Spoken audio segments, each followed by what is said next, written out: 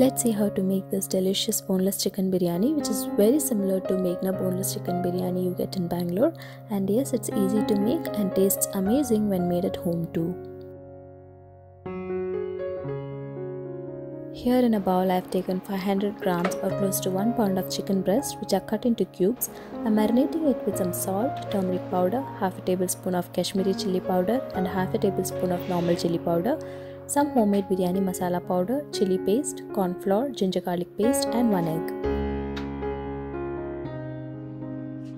If you are new to my channel, please do subscribe and click the bell icon for the notifications to come up whenever I upload new videos, and also don't forget to comment, like or dislike at the end of the video.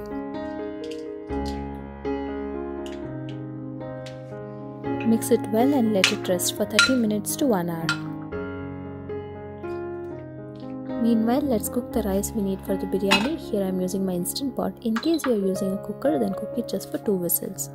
I am setting instant pot on saute mode and adding 2 to 3 tablespoons of ghee along with all the whole spices and bay leaves. Then adding in some ginger garlic paste, mint leaves and coriander leaves which are chopped, sliced onions, few green chilies as per taste and 3 tablespoons of curd.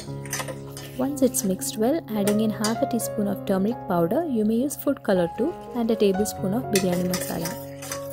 Now adding in washed and soaked basmati rice, which is around 1.5 cups, and mixing it well. Then adding 2 1/4 cup of water, some salt and mixing it well.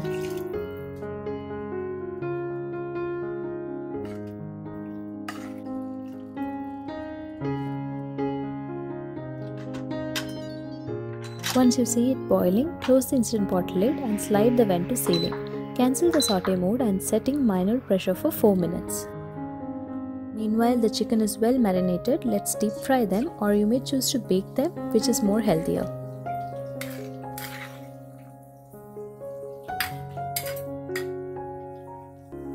Once the chicken is cooked completely, remove from the oil and set it aside, and repeat the same for the rest of the chicken.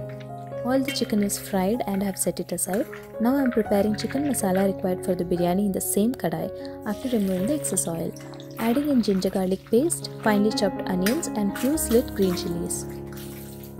Once onions turn lightly brown, adding in few mint leaves and coriander leaves. Now I am adding half a teaspoon of turmeric powder, 1 teaspoon of chilli powder and 2 teaspoons of biryani masala.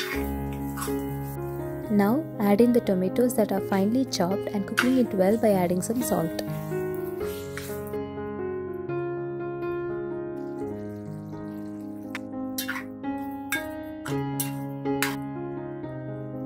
Once tomatoes are cooked, add in the fried chicken and mix it well.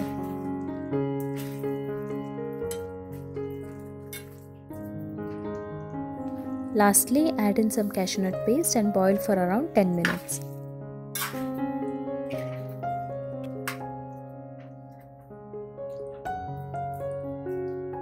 After it is cooked well, it is ready to serve on top of the biryani rice.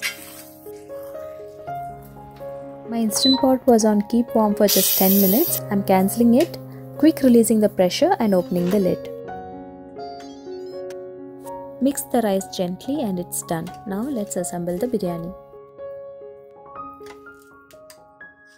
First add in the biryani rice, then top it with fried chicken masala we prepared and squeeze some lemon on top of it. And our delicious boneless chicken biryani is ready to enjoy. Please do try it out and leave me a comment, like or dislike. Also, if you are new to my channel or haven't subscribed, please do subscribe and click the bell icon to get notification on my new uploads. Thank you.